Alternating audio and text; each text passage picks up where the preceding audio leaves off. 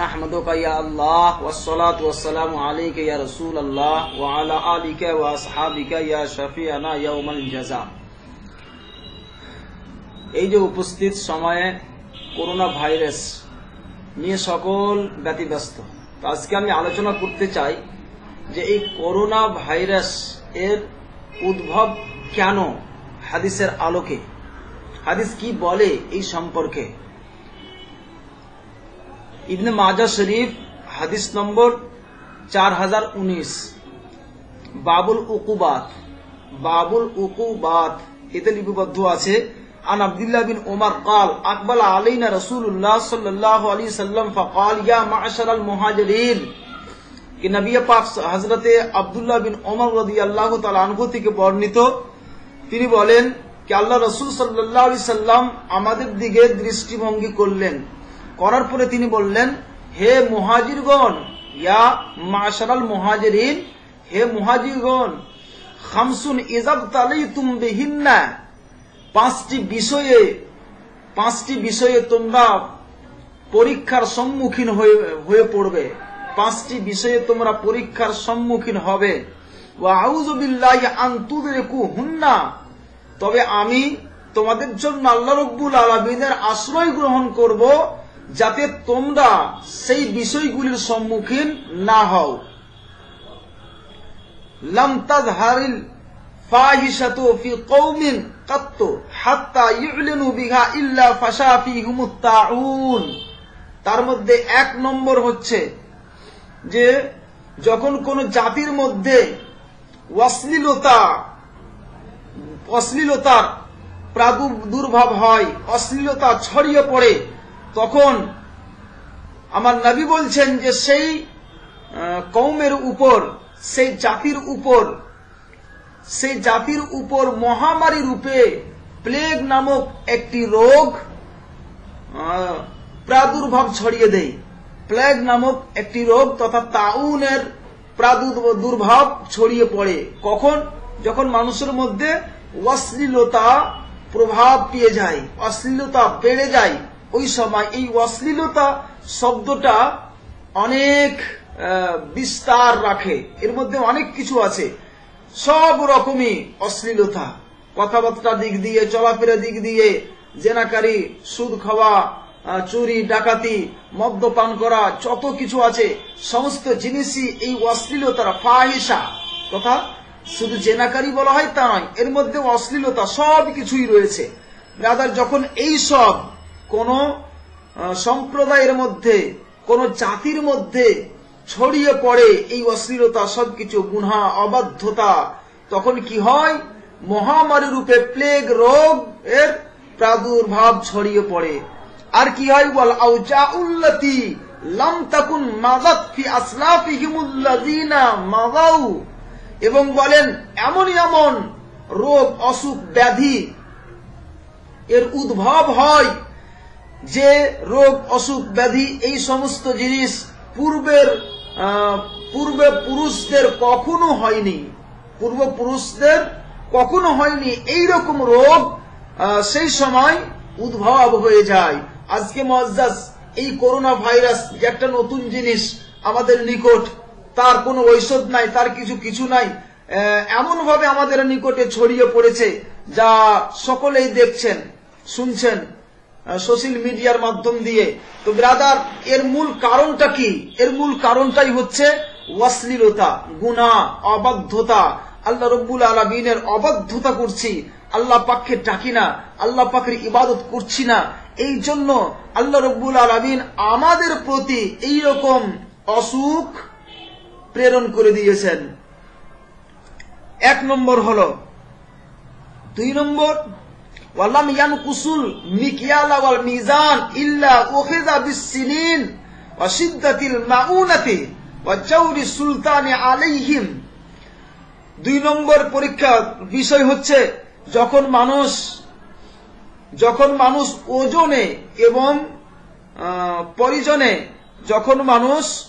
ওজনে এবং পরিমাপে কি করে?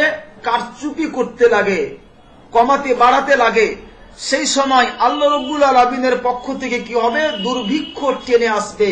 আর কি হবে? মহা বিপদগ্রস্ত হবে। অসিদ্দাতিল মাউনা, আর মহা বিপদগ্রস্ত হবে।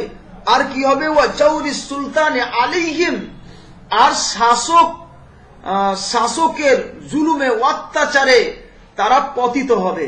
জাউরি সুলতান তথা শাসক, যে হুকুমত, যে বাদশাহ, এই বাদশার অত্যাচারে পতিত হবে। কখন? যখন মানুষ ওজনে কারচুপি করবে, পরিমাপে কারচুপি করবে, ওই সময়। আজকে সেই দিনটাও আমাদের এখানে। ওজন ডান্ঠি মারা যাকে বলি, দেখা যাচ্ছে 1 কিলো জিনিস দিবে, একদিকে কমিয়ে দিয়ে ডান্ঠি মেরে দিল। এই সব যখন করবে, পরিমাপ জমি মাপতে গিয়ে দেখা যাচ্ছে কম তাকে দিয়ে দিল, এই সব যখন মানুষ করবে তখন কিন্তু এই পরিস্থিতি আসবে। আজকে মুসলমান বিশেষ করে হাহাকার করছে, সব দিক থেকে মুসলমানকে টার্গেট করে সবকিছু করা হচ্ছে। আজকে তালাক নিয়ে খেলা, মসজিদ নিয়ে খেলা, মাদ্রাসা নিয়ে খেলা, আর অন্যান্য বিষয় নিয়ে যে খেলা সবাই শুনছেন। এই কারণগুলি কি? কারণটা হচ্ছে এই যে আমরা আল্লাহ পাকের পথকে ছেড়ে দিয়েছি। আমাদের মধ্যে এই ওজনেও কম বেশি চলে এসেছে, এই কমি করা বেশি করে দেওয়া চলে এসছে, যার ফলে আমরা এই সব বিপদমুখী হয়ে পড়েছি আজকে। 3 নম্বর, ওয়ালাম ইয়ামনাউ যাকাতা আমওয়ালিহিম ইল্লা মুনউল কাতরা মিনাস সামা। নবী সাল্লাল্লাহু আলাইহি সাল্লাম বলেন 3 নম্বর জিনিস, যে যারা নিজের সম্পদের যাকাত আদায় করে না। যখন মানুষ নিজের সম্পদের যাকাত আদায় করে না, ওই সময় আল্লাহ পাক আকাশ থেকে বৃষ্টি বর্ষণ করা রুকে নাই। তথা যাকাত আদায় না করলে আল্লাহ পাক বৃষ্টি রুকে নেবেন, বৃষ্টি বর্ষণ করবেন না। তবে দেখছি আবার আমরা তো যাকাত দিই না, অথচ আল্লাহ পাক বৃষ্টি দিচ্ছেন কেন? নবী আমার আগে বলেন, ওয়ালাউলাল বাহাইম লাম ইউমতিরু, যদি ওই পশু, যদি চতুষ্পা বা পশু না থাকতো তবে আল্লাহ রাব্বুল আলামিন কখনোই বৃষ্টি দিত না, কখনোই বৃষ্টি বর্ষণ করত না। এই জীবজন্তুর জন্য, তাদের দয়ার জন্য আল্লাহ রাব্বুল আলামিন বৃষ্টি দিচ্ছেন।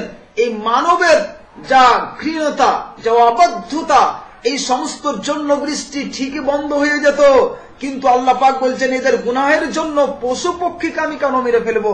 এই পশু পক্ষীর জন্যই বৃষ্টি হচ্ছে, যার কিছু অংশ আমরা মানব তা থেকে পেয়ে যাচ্ছি, তা থেকে আমরা লাভ অর্জন করছি। তাই ব্রাদার যাকাত দিতে হবে, না হলে আল্লাহ পাক বৃষ্টি আমাদের উপর থেকে টেনে নেবেন।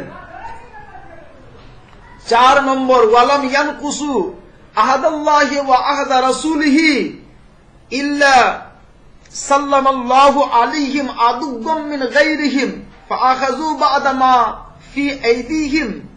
4 নম্বর, নবী আমার বলেন, যখন মানুষ আল্লাহ এবং আল্লাহর রাসূলের অঙ্গীকার ভঙ্গ করে দেয়, আল্লাহ পাকের এবং আল্লাহর রাসূলের অঙ্গীকার ভঙ্গ করে দেয়। যখন আল্লাহ পাক আলামে আরওয়াহতেই বলেছিল, আলাস্তু বিরাব্বিকুম, আমি কি তোমাদের প্রতিপালক নয়? সকলেই বলেছিলাম আমরা, বালা, কেন না, অবশ্যই আপনি আমাদের প্রতিপালক। কিন্তু আজকে সেই অঙ্গীকারকে ভুলে গিয়ে সেই আল্লাহ রাব্বুল আলামিনের কথা অনুযায়ী অনুসারে আমরা কাজকর্ম করছি না, আমরা সব ভুলে ফেলেছি, আমরা অবাধ্যতায় লিপ্ত হয়ে পড়েছি। এই যে অঙ্গীকার ভঙ্গ করেছি আমরা, এই অঙ্গীকার ভঙ্গ করলে কি হবে? আল্লাহ রাসূল সাল্লাল্লাহু আলাইহি সাল্লাম বলেন, সাল্লাল্লাহু আলাইহিম আদুগ্গাম মিন গায়রিহিম, তার বেজাতীয় শত্রুকে তাদের প্রতি ক্ষমতাশীল করে দেবে। বেজাতীয় শত্রুকে তাদের প্রতি ক্ষমতাশীল করে দিবে। যে ব্যক্তি আল্লাহ রাব্বুল আলামিনের অঙ্গীকার ভঙ্গ করলো, রাসূলের অঙ্গীকার ভঙ্গ করলো, ওই ব্যক্তির প্রতি, ওই ব্যক্তিদের প্রতি আল্লাহ পাক কি করবেন? বেজাতীয় শত্রুকে শক্তিশালী করে দেবেন। আজকে দেখুন আমরা মুসলিম হাহাকার করছি, কিছু নেই, আমরা ইয়াতীমের মতো। আমাদের প্রতি দেখুন বেজাতিদের শক্তি বেড়ে যাচ্ছে, তাদের তারা যা চাইছে তাই করে নিচ্ছে। কারণটা কি? আজকে আমরা আল্লাহ এবং আল্লাহর রাসূলের অঙ্গীকার ভঙ্গ করেছি, যার ফলে আমাদের প্রতি এইরকম হুকুমত এসে পড়েছে। তার মূল কারণ হচ্ছে এটাই ব্রাদার। যদি এ থেকে বাঁচতে চান, একটাই কারণ আমাদের করতে হবে, সে আল্লাহ আল্লাহ রাসূলের দিকে আমাদের এগিয়ে যেতে হবে। এবার আগে বলছেন নবী আমার কি হবে? যখন তারা ক্ষমতাবান হয়ে যাবে তখন কি হবে? নবী আমার আগে বলেন, ফাআখাযু বাদা মা ফি আইদিহিম, তোমাদের ধন সম্পদ সবকিছুই সেই শত্রুরা লুটে নেবে, কেড়ে নেবে, কিছুই রাখবে না। আজকে মুআজ্জাজ এনআরসি, এটাই তো আজকে মুসলিম ব্যক্তিদেরকে আলাদা করে দেওয়া হচ্ছে, জাতীয় পার্থক্য করা হচ্ছে, মুসলিম ব্যক্তির কাছ থেকে সবকিছু আলাদা করে নেওয়া হচ্ছে। ডকুমেন্টস নেবে, যদি আপনি এনআরসির মাধ্যমে না আসতে পারেন তাহলে আপনাকে সবকিছু ছেড়ে দিতে হবে। আপনার বাড়ি ঘর জমি জায়গা ধন সম্পদ সবকিছুই তারা নিয়ে নেবে। নবী আমার এই কথাটাই বলেছে, যখন আল্লাহ এবং আল্লাহ রসুলের অঙ্গীকার ভঙ্গ করবে এইরকম ব্যক্তিদের তোমাদের উপর ক্ষমতাশীল করে দেবেন, যে ব্যক্তি তোমাদের সব কিছুকে কেড়ে নেবে, কিছুই থাকবে না।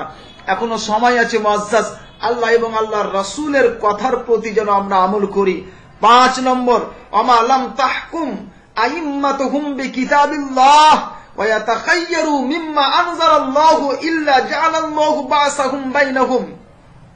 এবং যখন তাদের হুকুম, তাদের শাসকগণ পবিত্র কোরআনের মাধ্যমে, কোরআনের আলোকে ফয়সালা করবে না, মীমাংসা করবে না, এবং আল্লাহ পাক যা আইন অবতরণ করেছেন ওই অবতীর্ণ আইনকে ফলো করবে না, সেটাকে গ্রহণ করবে না, ওই সময় কি হবে? জাআলাল্লাহু বাসাহুম বাইনাহুম, ওই সকলের মধ্যে পরস্পর তথা সকলের মধ্যে একটা আল্লাহ পাক যুদ্ধ সৃষ্টি করে দেবে, যুদ্ধ বাঁধিয়ে দেবে। যখন আইন মানবে না, আল্লাহ রব্বুল আলামিনের পবিত্র কোরআনের ফয়সালা হিসাবে ফয়সালা করবে না, পবিত্র আল্লাহ পাকের প্রেরিত যা আইন ওই আইনের উপর আমল করবে না, আইনকে গ্রহণযোগ্য করবে না, গ্রহণ করবে না, ওই সময় বলছেন যে পরস্পর সম্প্রদায়ের মধ্যে যুদ্ধ বাঁধিয়ে দেবেন আল্লাহ রব্বুল আলামিন। ব্রাদার, এই হাদিসে যে সহিহ হাদিস ইবনে মাজাহ শরীফ থেকে আমি বর্ণনা করলাম, এই হাদিসে 5টি জিনিস বর্ণনা করেছেন নবী সাল্লাল্লাহু আলাইহি সাল্লাম। এই 5টি জিনিসই আমাদের মাঝে এখন উপস্থিত পাওয়া যাচ্ছে। ব্রাদার, আজকে যদি আমরা এই জগতে শান্তি অবলম্বন করতে চাই, স্বস্তি চাই, তাহলে আমাদের একটাই পথ, এক আল্লাহ রব্বুল আলামিনকে মানতে হবে। সে আল্লাহ এবং তার রাসূলের যা আইন কানুন, যা নিয়মাবলী, তার প্রতি আমাদের জীবনকে ঢেলে দিতে হবে। তার অনুসরিত হয়ে যদি আমরা নিজের জীবন যাপন করতে পারি, তবে আমরা এই সমস্ত বিপদ থেকে বাঁচতে পারবো, নইলে কাউরির মাজাল নাই যে কেউ আমাদেরকে বাঁচিয়ে নেবে। আসসালামু আলাইকুম ওয়া রাহমাতুল্লাহি ওয়া বারাকাতুহু।